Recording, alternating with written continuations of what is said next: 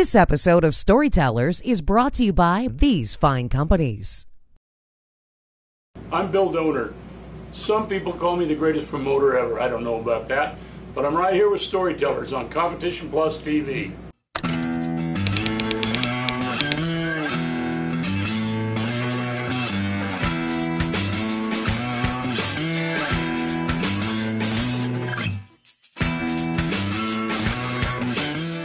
Well, I have to really take you back in time. This was in the 70s, in the mid-70s.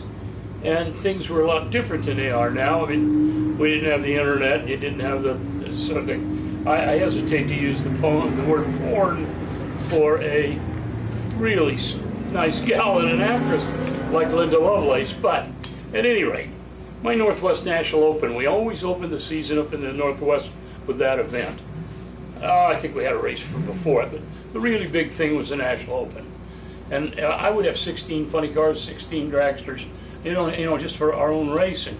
And it was terrific. We'd have, the Blue Max and the Snake and the Mongoose. Everybody would be up there. And I'd start running the ads way out in front of that thing, almost a month, teasing people. And one of the only times we ever used billboards around town. And everywhere you think, we advertised in Canada and everything. So one night I'm sitting in a saloon up there in Seattle, a couple of my cronies, and I'm telling them about this event. I said, boy, I got everybody. I'm naming off all these people that are coming. This is a really big race. And one of the guys, who was a newspaper guy and a pretty savvy guy, looked up from his drink and he said like this to me. He said, well, if it's such a big race, how come you don't have Linda Lovelace? Well, I didn't even know who Linda Lovelace was hardly. And he said, well, go downtown Seattle and take a look. Deep Throat's playing down there. They got a big banner across the front of the theater. Calls it the 100% Gulp. He said, you got to go see Linda Lovelace. She's the biggest. Well, I never heard of Linda Lovelace. I'd never seen the movie or had anything to do with it. And I laughed, and he kept telling me, well, you don't have Linda Lovelace. It ain't the big race. She's the hot deal all over the United States. Never had a movie like it's the first movie ever made like this. And on and on and on. Following week, I had a race down at Irwindale, California, at our track down there. And I'm down there at Irwindale, and I go out to a function a couple nights before the race, and a guy I know that's in Hollywood, sort of a guy, and married to a gal who was a playmate of the decade. His name was Dick Stewart. Her name was Annie Randall.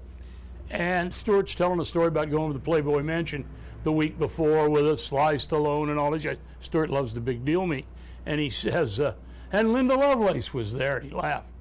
And for my interest, I said, do you know Linda Lovelace? And he said, well, Annie is what she does. Annie had been on the show, the Hee Haw show with Barbie Benton, who was Hefner's love life. I laughed and I said, well, you know what? I got these guys teasing me, and really, I'd like to talk to her and see if we, So anyhow, one thing leads to another. I go back to Seattle, the phone rings, and a girl hollers at me. She says, this gal on line one says she's Barbie Benton. And I laughed. I went, wow. So I get on the phone and think it's a joke, and it isn't. Sure enough, it's Barbie Benton. And Barbie Benton's calling me from the Playboy Mansion, and she said, I understand you'd like to talk to Linda. And I said, yeah, sure, put her on. So she gets on the phone, and I said, what would I have to do to get you to come up to this car race in Seattle? And so she tells me, and it wasn't a lot. I think she won 2 first-class plane tickets for her and her guy, and $1,000 maybe. Might have been 2,000, I don't remember. And I said, let's do it. So we make the deal, and I recut the ads for a couple of the big-time radio stations in Seattle, the Rockers, and I'd say, how big is this weekend's Northwest National Open? Well, Don the Snake Bernome, and on, and I name all the racers. And I said, and even Linda Lovelace is coming from Hollywood. Well, again, a lot of people didn't even know who that was.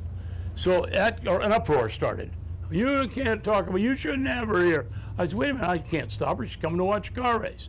Well, so anyhow, she comes, and my guys pick her up at the airport, and I make a lot of stations didn't have anything to do it. So I ran around all the radio stations in Seattle on Saturday morning, the first day of the race, and I had her doing live stuff on the radio stations, and they were getting thousands of calls, and it got huge, and guys were, where's Linda, what's going on, and phone was ringing in the office, is she really out there? Well, some people hated it, some people didn't want to be around her, including my sponsor. who was Skipper's Fish, Chip, and Chowder House.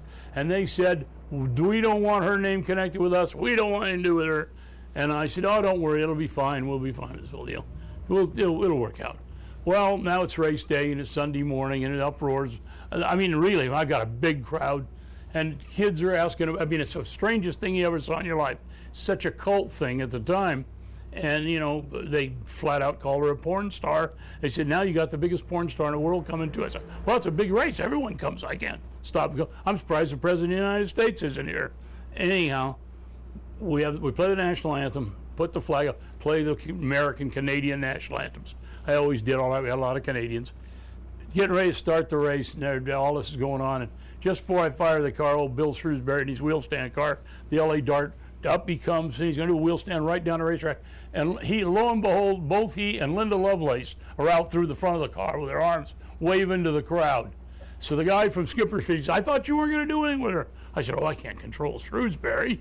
He's a lunatic. And the crowd yelling, and I said, isn't that Linda Lovelace? I think it is. And the crowd, oh, they went berserk. Well, the thing picked up legs. It was in all the magazines. It was everywhere.